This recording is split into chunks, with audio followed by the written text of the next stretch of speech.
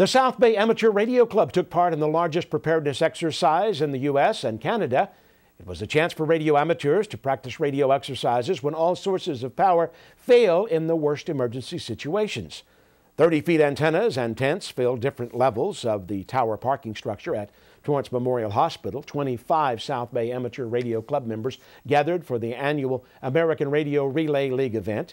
It was a 24-hour exercise where more than 35,000 radio amateurs across the country and Canada gathered to transfer as many messages as they could to see how well their setup would perform during a major disaster.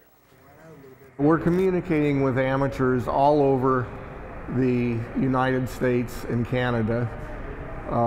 We have hit probably 35 different states and provinces to this point in time.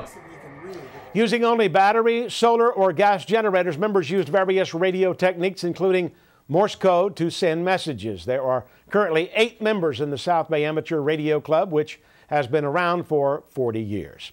Well, that does it for us on This Week in Torrance. I'm Ben McCain. If you've